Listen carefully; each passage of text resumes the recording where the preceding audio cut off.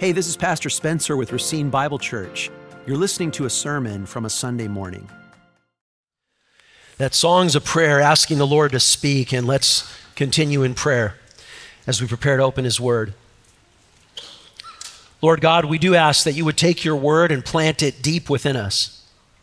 And we ask specifically, Lord, that you would crush all of our pathetic counter-arguments against what you have said. Holy God, if we are stiff-arming you today, in your mercy, would you break our arm?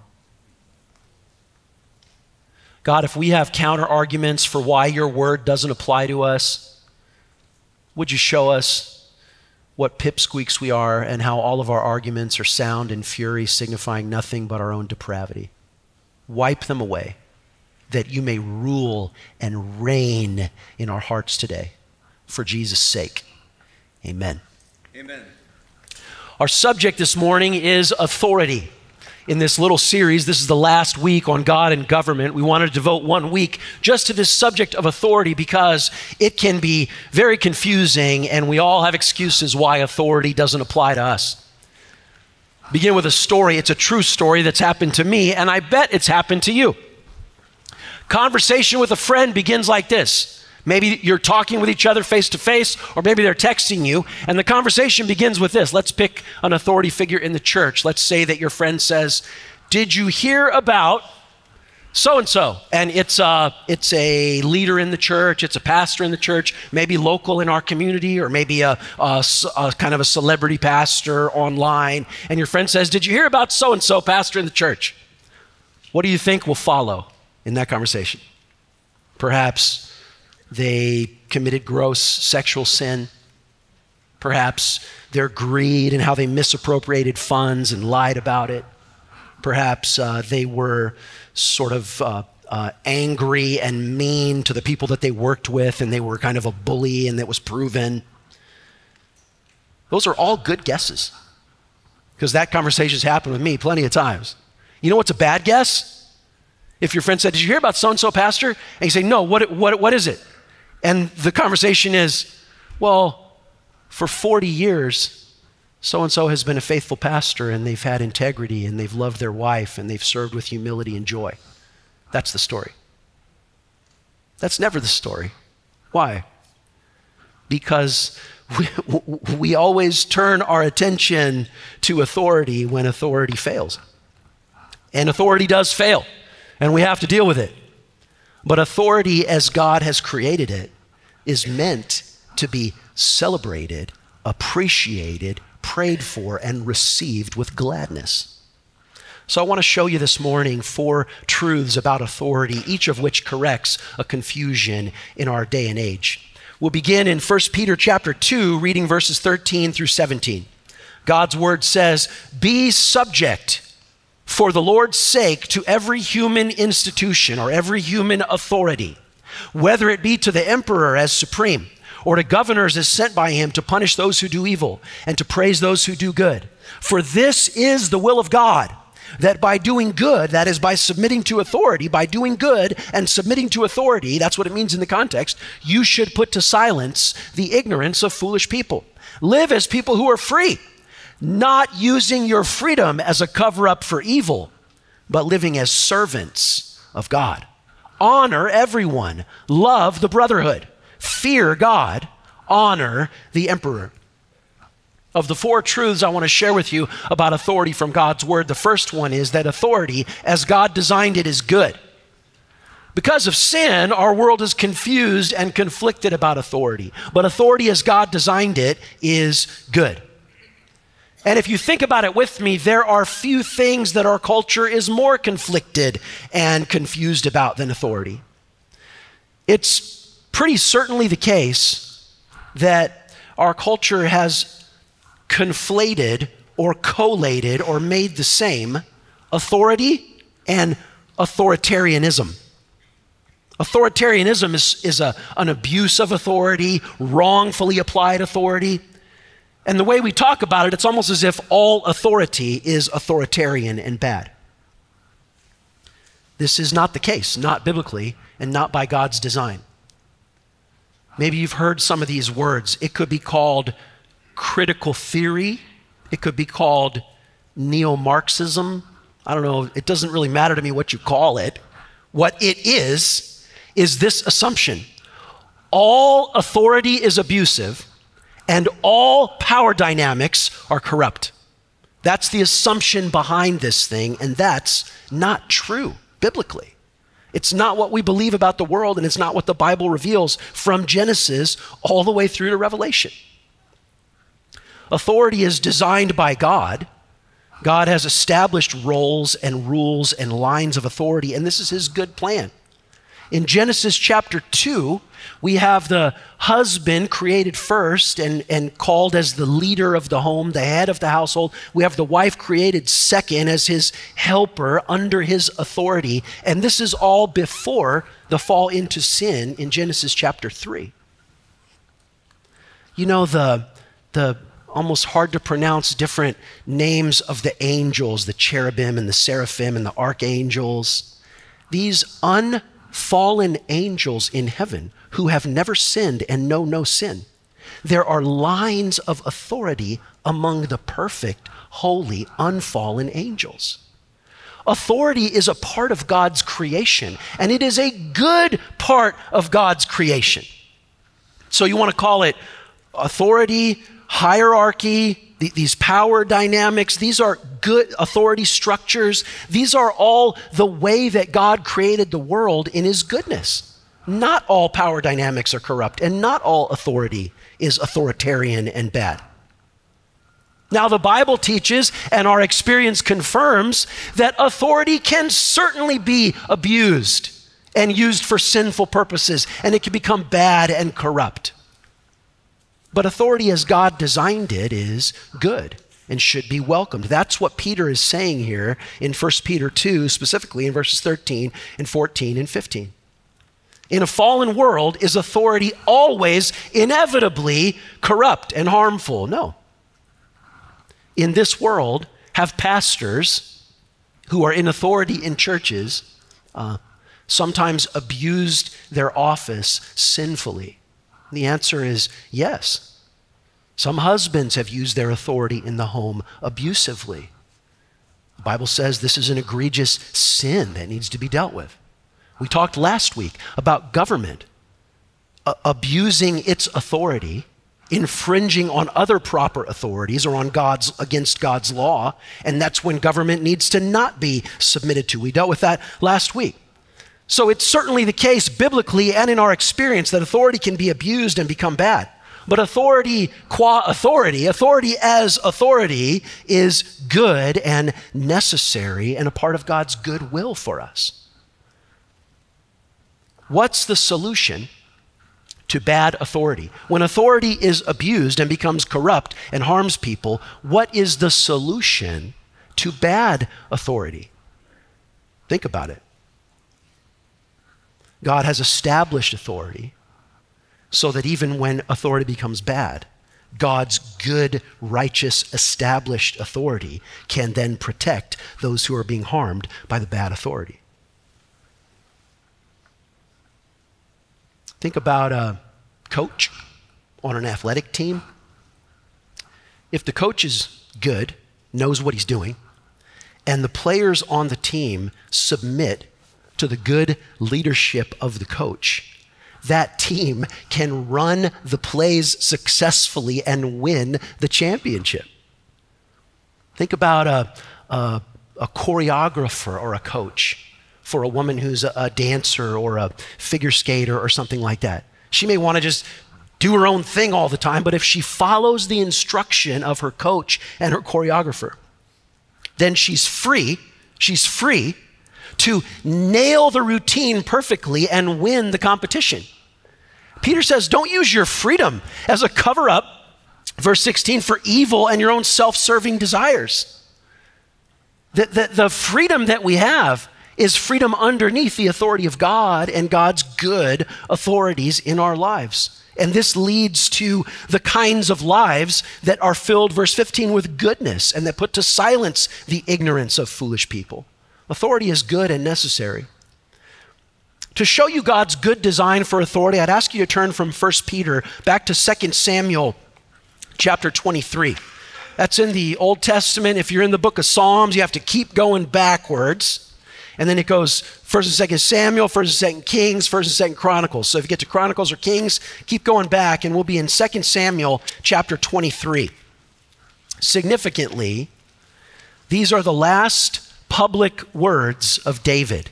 2 Samuel 23 verse 1 says, these are the last words of King David. These are the last public words of King David. And he gives, maybe I could say this about every text. I feel like saying this about this text. I love what this text says, and I love how this text says it. The Bible is so beautiful in its didactic teaching, so beautiful. Look at what he says. 2 Samuel 23. Now these are the last words of David. The oracle of David, the son of Jesse, the oracle of the man who was raised on high, the anointed of the God of Jacob, the sweet psalmist of Israel. The Spirit of the Lord speaks by me. His word is on my tongue. The God of Israel has spoken. The rock of Israel has said to me, when one rules justly over men, ruling in the fear of God, he dawns on them like the morning light, like the sun shining forth on a cloudless morning, like rain that makes grass to sprout from the earth. You see, the middle of verse 3 says, when one rules justly.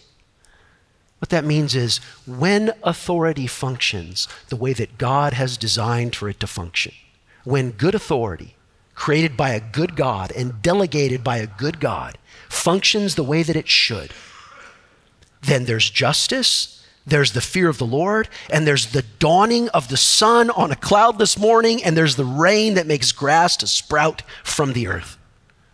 What a beautiful text. 2 lines about authority in verse 3. One rules justly over men, ruling in the fear of God. So first, authority is to be just, it's to be fair and righteous. And second, authority is under the fear of God. That is, authority itself is under the authority of God. The king in authority doesn't do whatever he wants. He does what's proper and wise under the authority of God. So these 2 things are said about authority. The first thing that's said is one rules justly over men. What is justice? Justice is what is right and true and fair according to God's standard of justice.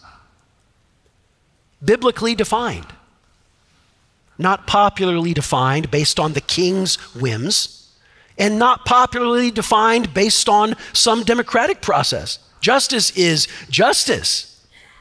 And this is a key point of cultural confusion, because we've been told, almost not so much told directly as sort of told indirectly by Disney and Hollywood and pop music and everything else, that love is what you feel. And we've also come to believe that justice is kind of the same thing. If someone feels like they've been treated unjustly, then they must have been treated unjustly. But that's not the case. Justice ought never to be defined based on someone's subjective feelings. Justice is justice based on what's righteous, what is factual.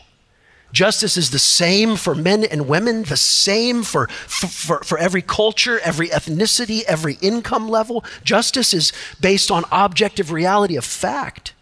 It's not based on subjective feelings. And so he says there, one rules justly over men, ruling in the fear of God. And then you see the beautiful descriptions in verse 4, 3 word pictures, like the dawning of the morning light, warm and gentle in the glow of the morning. The second picture is like the sun shining forth in a bright blue sky. And the third picture, do you hear it? Like rain that makes grass to sprout from the earth. Hear the patter of lightly falling rain. Not a hailstorm that's going to do damage and you have to call your insurance agent. That's not what this is. The patter of lightly falling rain, so that if a little plant, a little flower, the rain falls so gently that the flower can be nourished by it. The rain doesn't fall so hard that the petals of the flower are ripped apart. This is kingly authority that is strong and carries a sword, but is applied with the wisdom of gentleness in each situation specifically. So if the first truth about authority is that God designed it and it's good, let's get a second truth about authority from these pictures here in 2 Samuel 23. And the second truth about authority is this: godly authority gives more than it takes. Godly authority provides for life and makes it more fruitful rather than stealing from and making less fruitful. That's what the end of verse 4 says. It's like rain that makes the grass to grow. Good authority gives more than it takes. And good authority provides for life and makes it more fruitful. It doesn't choke out life and make it less fruitful. Good authority doesn't steal the fruit for itself. Good authority uses that authority so that more fruit can blossom and grow. Authority doesn't steal life, but creates it. When God put the man and the woman in dominion over the world, he said to them specifically, be fruitful and multiply. Authority doesn't steal life, it creates it. Bad authority steals and corrupts. What did Jesus say about the devil? He's the thief that has come to steal and kill and destroy. Bad authority steals, oppresses, usurps, exploits, violates, undermines, destroys, dehumanizes, and annihilates. But good authority creates, nourishes, builds up, strengthens, disciplines, corrects, encourages, gives opportunity. Good authority brings fruitfulness and life, like a light rain on the plants that helps them to grow. Listen to Psalm 72. Psalm 72 is a psalm written about the blessing of a godly king. And Psalm 72, written of Solomon, says this: give the king your justice, O God. There's justice again. Justice from God as he righteously defines it. Give the king your justice, O God, and your righteousness to the royal son. May he judge your people with righteousness and your poor with justice. Justice is the same for rich or for poor. No one's above the law. Money shouldn't buy your way out of justice. And then look at the fruitfulness in verse 3 of Psalm 72. Let the mountains bear prosperity for the people and the hills in righteousness. May he defend the cause of the poor of the people, give deliverance to the children of the needy, and crush the oppressor. May they fear you while the sun endures, and as long as the moon throughout all generations. May he, like rain that falls on the mown grass, like showers that water the earth. In his days may the righteous flourish and peace abound till the moon be no more. Godly, kingly authority helps everyone under that authority to be more fruitful in righteousness. It certainly squelches and causes not to grow unrighteousness and wickedness and criminality, but it causes to grow and to blossom and to bloom those who are doing what's right in the fear of the Lord. That's the second truth about godly authority, is that godly authority gives more than it takes, and it provides for life and makes life more fruitful. Quickly, we can move to a third truth about authority, and that's this: every earthly authority is always accountable to a higher authority. Here's the solution to bad authority. Every earthly authority is always accountable to a higher authority. Good, godly authority is not unaccountable, but good, godly authority submits itself to a higher authority.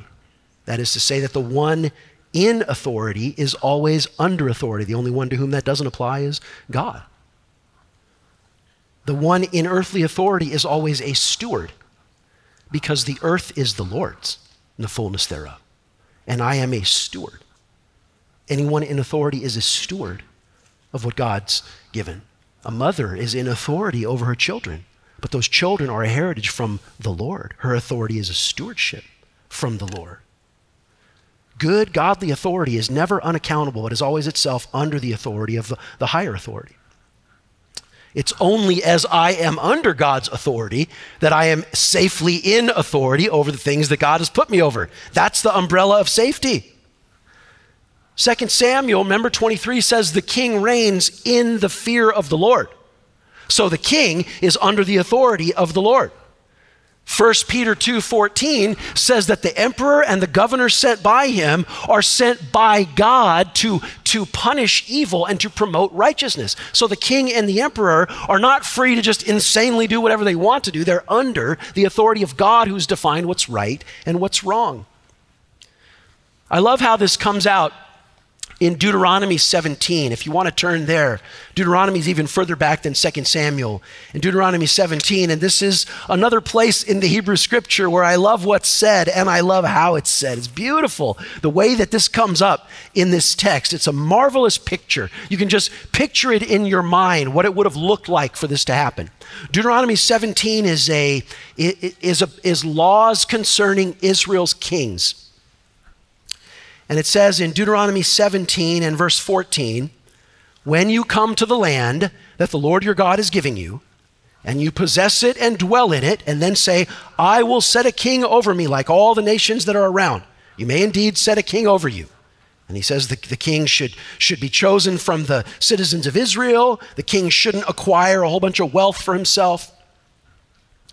And then look at verse 18. Authority can be an abstract concept. That's why at the beginning of the sermon I talked about like a choreographer leading a dancer. We need specific illustrations of what it looks like. And look at this illustration of what it looks like. Verse 18, picture it. When the king sits on the throne, Deuteronomy 17, verse 18, when the king sits on the throne of his kingdom, he shall write for himself in a book a copy of this law approved by the Levitical priests, and it shall be with him, and he shall read in it all the days of his life, that he may learn to fear the Lord his God by keeping all the words of this law and these statutes and doing them.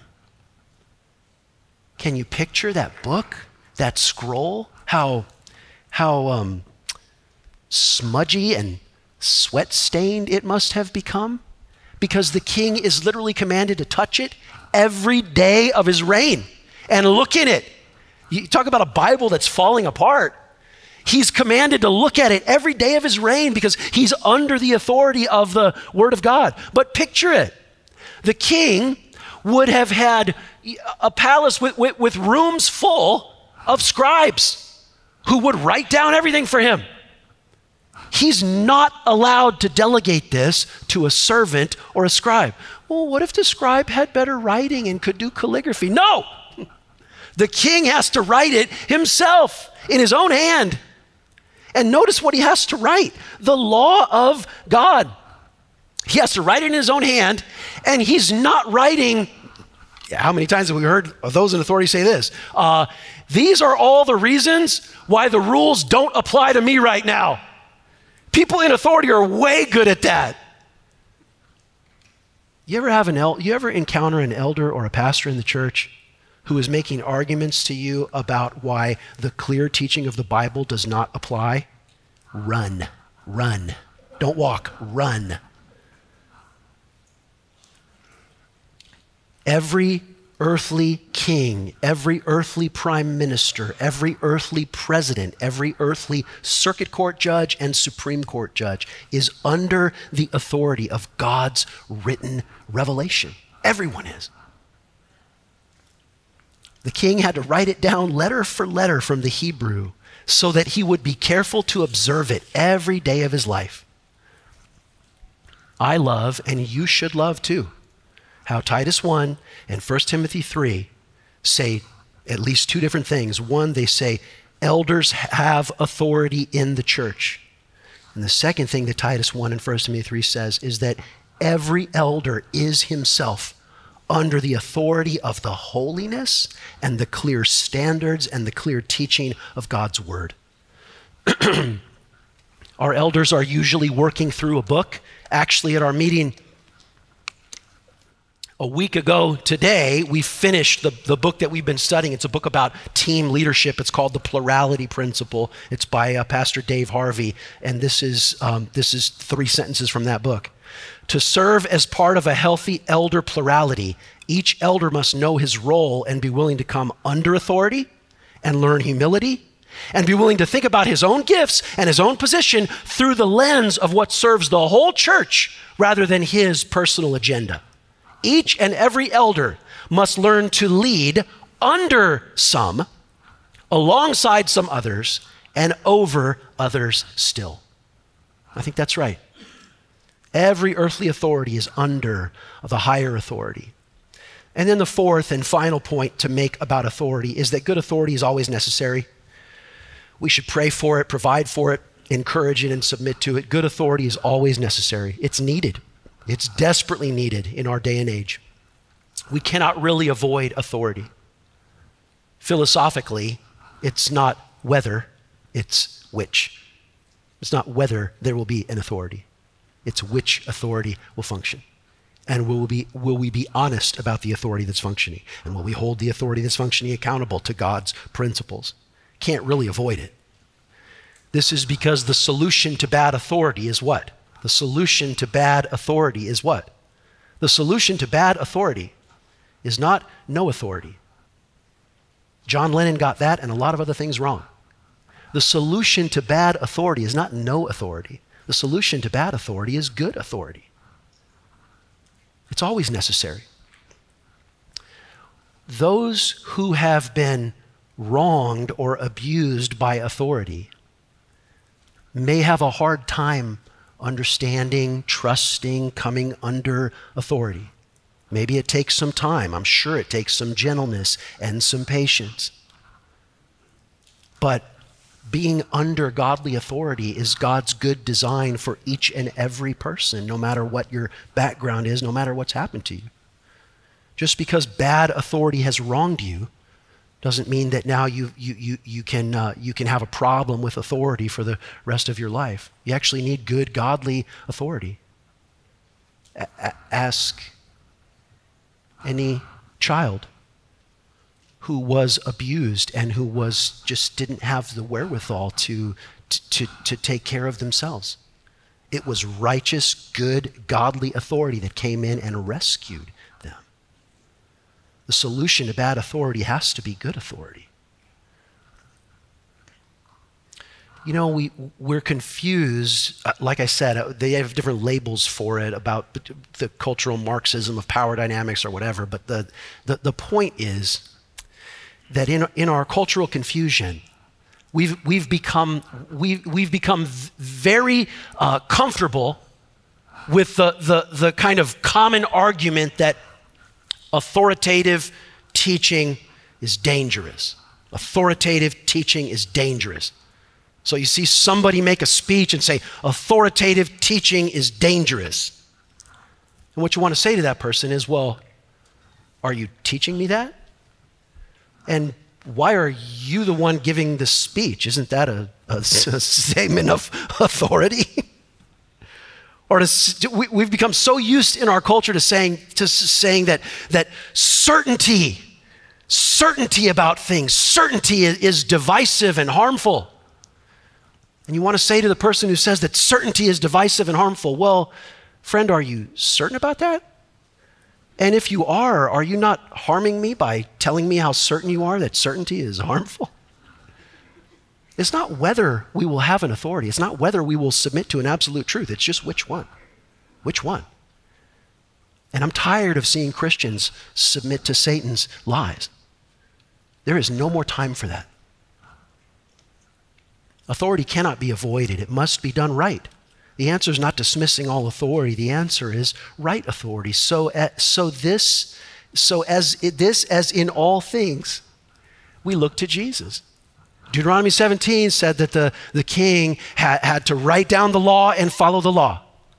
And Israel had a couple of good kings, and Israel and Judah had a whole boatload of horrific kings. But even the good kings that Israel and Judah had were never enough. They were never enough. We were always looking forward to Jesus. Moses needed a leader, Israel needed a leader to bring them out of Egypt. And so they had Moses, and he did a lot of things right, and he did a few things wrong. We needed a king, we needed a deliverer, and none of them is ever the final one. The prophecy about Jesus in Jeremiah 23. Jeremiah 23 says that Jesus is the righteous branch of David's line. Jesus is the righteous branch of David's line who shall reign as king, and he shall deal wisely, and he shall execute justice, and righteousness shall be in all the land, and in his day Judah shall be secure, and his name shall be the Lord our righteousness. There will be a king who in every decision perfectly manifests the reality of the law of God, and that king is Jesus, and oh, how we wait for him. Oh, how we wait for him. And we, meaning Christians, and back in the Old Testament, the Jews, how long have we been waiting? Well, since Genesis 3. How quick did it take us to ruin the planet? Not very long. And so in Genesis 6, every thought of the intent of every person's heart is only evil continually. And then the world is recreated after the flood. And then in Exodus, the authority of Egypt is just abusing God's people. And we're saying, how long? When will be delivered? How long? How long? And all through, we have the law and the prophets showing us what to do. Then we have Israel not doing it and going into exile. There's this gap in the middle. And then the New Testament comes. And Jesus is born. And what happens right after Jesus is born? The earthly authority in the region campaigns for infanticide. And Rachel is weeping with no one to comfort her because her children are being killed by the king. And we say, how long? When will these earthly kings stop corrupting everything? And then Jesus goes to the cross, and then Jesus rises again, and he says to his church, the gates of hell aren't going to prevail against you, and you're going to be my church, and you're going to take over from Jerusalem to Judea to the uttermost parts of the earth. And then what happens? As soon as the apostles start preaching, Acts chapter 4, authority comes in and slams them in jail. Over and over again, we see that the church says, how long? When will authority stop being corrupt? And when will Jesus show us the way? All the way to the last book of the Bible. This unforgettable cry in the book of Revelation. It's not the angels in the heavens. The cry comes from under the altar. And the cry is an interrogative. How long? And the ones making the cry are the martyrs whom earthly authorities have slain with the sword because they wouldn't bow the knee, and they continue to proclaim that Jesus is Lord. And it's the decapitated martyrs who are put back together by Jesus who cry out from under the altar, how long? And finally, in the end of Revelation, the King of all kings with a sword in his mouth and a robe dipped in blood, he will come and he will make all things right. Amen. Do not stand against him in any way. Bow the knee to Jesus today, and every day. Let's pray.